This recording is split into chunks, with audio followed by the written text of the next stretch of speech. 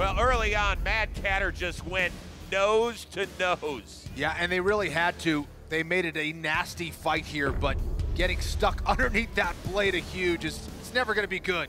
Yeah, there's no question that Mad Catter took some serious hits in the early going, but their weapon was still spinning. That arm was still on there until it wasn't.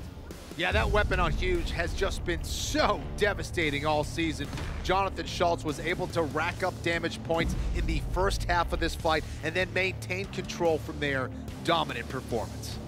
Let's find out if it was enough to send Jonathan Schultz into the round of 8. Farouk,